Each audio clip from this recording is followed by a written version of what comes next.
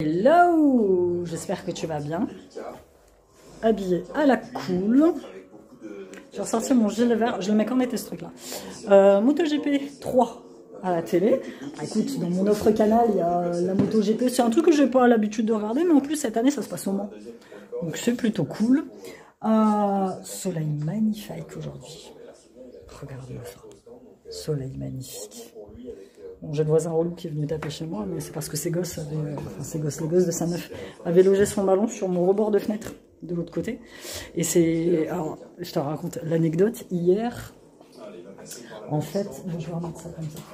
Hier, en fait, j'étais en train de bouquiner, parce que j'ai du retard dans ma lecture, en fait. Et j'étais en train de bouquiner tranquille. Et j'entends taper à la porte. Mais tu sais, ici, ça va très vite. Ici, c'est soit il tape là, qui tape en haut, c'est pareil, t'entends tout. Et j'ai débranché ma sonnette, parce que sinon, t'es emmerdé par la voisine du dessus à chaque fois qu'il n'y a plus d'eau chaude.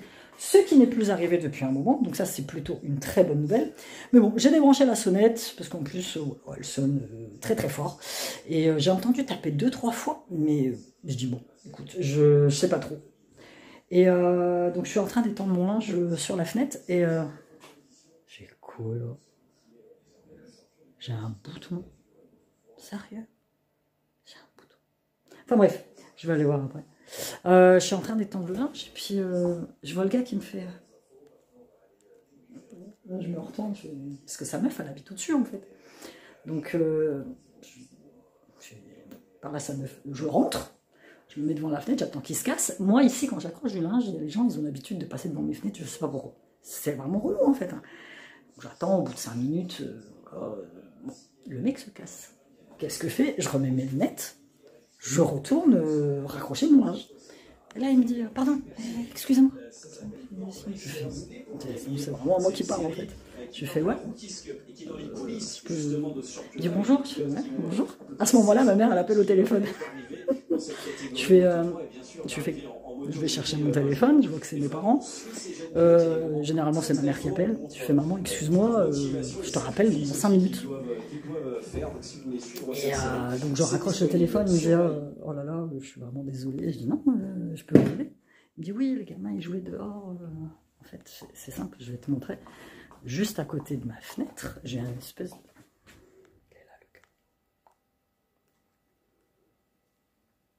Je sais pas pourquoi j'ai ça.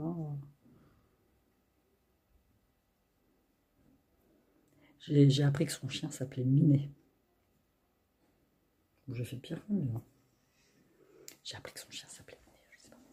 Enfin bref, je te montre. Tu vois, j'ai ce rebord-là, juste à côté de ma fenêtre de cuisine. Et en fait, nous sommes entourés de verdure. Il y a un gros parc là, il y a un gros parc là-bas, il y a un gros parc là derrière chez moi. Mais ces gamins s'obstinent à jouer au ballon. Putain, fais chier. Ces gamins s'obstinent à jouer au ballon, juste à côté du parking, il y a les bagnoles. Donc moi, je pensais qu'il me dit oui, hier, j'ai le garçon, il jouait au ballon. Je m'attendais à ce qu'ils me disent ouais, ils ont mis un gros coup dans la voiture, et puis voilà quoi. Il me dit non, non, en fait, ils ont logé le ballon. Putain, fais chier. Ils ont logé le ballon sur votre bord de fenêtre, là où vous mettiez vos plantes. Je dis oh, j'ai pas fait gaffe. Je vais aller voir. Donc je vais voir, effectivement, il y avait un ballon. Donc j'essaye d'attraper le ballon. Franchement, j'aurais pu l'attraper en montant sur une chaise. Parce que franchement, il manquait pas... Il manquait pas grand chose en fait. Tu vois, j'aurais pu.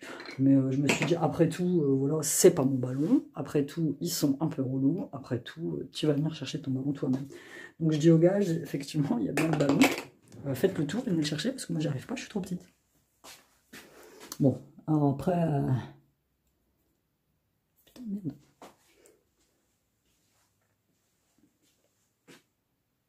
Qu'est-ce que j'ai foutu? J'ai dû me greffer avec un truc. Si j'avais pas ça ce matin.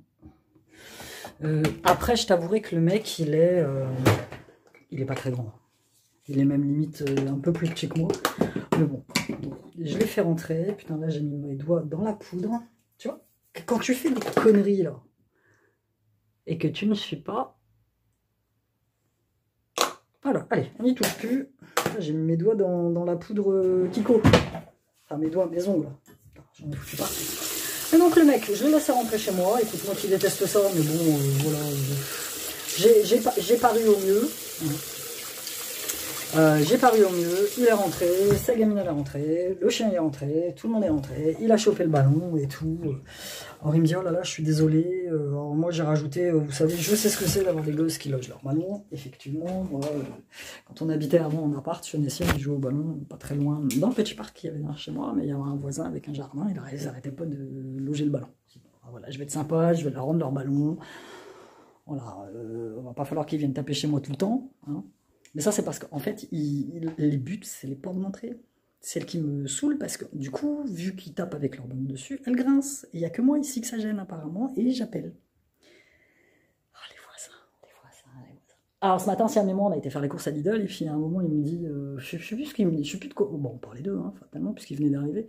Et je sais plus ce qu'il me dit, il me dit, ouais, mais t'inquiète, à l'adolescence, je pense qu'ils vont être 10 fois pires. J'ai dit, non, mais à l'adolescence, je serais plus là pour voir ça, moi. Ils ont genre 10 ans, enfin voilà, je ne compte pas non plus rester ici toute ma vie, hein, faut pas exagérer. Donc écoute, j'ai mis mon linge dehors et on m'a déjà demandé, Amy, comment tu fais pour mettre ton linge dehors? Tu es en appartement, est-ce que ça sèche ou est-ce que ça sèche pas? Ça sèche. J'en ai rien à branler du regard des autres. Il y en a une sur une vidéo, je sais plus, je le montrais mon linge aussi, puis elle m'a mis, oui, ça fait dégueu et tout, c'est crade. Je m'en fous complètement. Moi, le but du jeu, c'est que mon linge soit sec. Parce que si je le mets sécher à l'intérieur, ça pue le linge mouillé. Ça moisit. Il y a des moments en hiver, parce que j'ai les chauffages, hein, heureusement, je mets le linge à sécher dessus. Un jour, j'ai un de mes jeans, il a mis quasiment une semaine à sécher, quoi. Donc là, j'en ai rien à foutre. Je mets dehors. Je te montre le système. C'est à la wall again. Voilà, là, tu vois, j'ai des espèces de trous, là. Je sais pas à quoi ça sert. Donc, hop, j'ai accroché ça. J'ai mis un pull là. Culotte, tout y passe. Tout y passe à côté. Tu vois, je fais comme ça, j'ai un étendoir là, un étendoir au niveau de la fenêtre de ma chambre. Ça ferme pas, mais c'est pas très grave. Je mets comme ça, je bloque avec ça devant, et ici c'est pareil. J'ai mis là rebord de fenêtre. Ce soir j'aurai tout mon linge qui sera sec. Voilà. Et là je te dis, j'en ai mis un autre là-bas. Et c'est comme ça que je sèche mon linge. Et moi, ça me va très bien. Et aujourd'hui, comme il fait beau, en fait, les fenêtres, elles peuvent rester ouvertes. Tu vois, c'est pas très grave. C'est pas très grave. Il y a juste dans la chambre, ce que j'ai fait, c'est que j'ai baissé un peu le volet. J'ai baissé un peu le store, mais encore pas de beaucoup. Tu vois, j'ai baissé un peu le store comme ça. Donc, je vais m'approcher parce que sinon, tu verras rien. Voilà. Tu vois, j'ai baissé le store. Et voilà, je sèche mon linge comme ça ce soir. Ce soir, mon linge sera sec. Et ça, c'est plutôt cool. Ce soir, justement, j'ai les petits qui rentrent. Il est 13h13, il faut que j'aille manger. J'ai les petits qui rentrent. Là, je finis de regarder les essais libres de MotoGP. Et puis voilà. Oh. Même bien amoché au niveau de son pied droit. S'il est bien amoché, le monsieur. Et puis voilà, on va se faire un petit week-end sympathique. Demain, s'il fait bon, on va aller aux étangs de Camon, manger une petite glace. Et j'ai les garçons demain soir qui vont à une inauguration de resto chinois qu'il y a ici. Ils m'ont invité, mais moi, il y a un truc à la télé qu'il faut absolument que je regarde, donc je n'irai pas avec eux. Donc je reste à la maison avec Silou. Dimanche midi, on va manger barbecue chez des potes. Je leur ai pas encore dit, il faut que je leur dise après. Et puis ça va être plutôt cool. Et puis après, la semaine va recommencer, tranquille, école, routine, métro, dodo, boulot, pas de férié, donc école complète. Mercredi, on va retourner à la piscine. Ouais, mercredi, on va retourner à la piscine. Il faut absolument que je finisse mes impôts. J'ai mon symphonique que je dois prendre aussi lundi. Et puis ça va le faire. C'est nickel. Ça va très très bien se passer. J'espère que toi tu vas bien. Bah écoute, déjà 10 minutes de vidéo. Donc je pense que ça va être un vlog très, très sincèrement qui va être scindé en deux.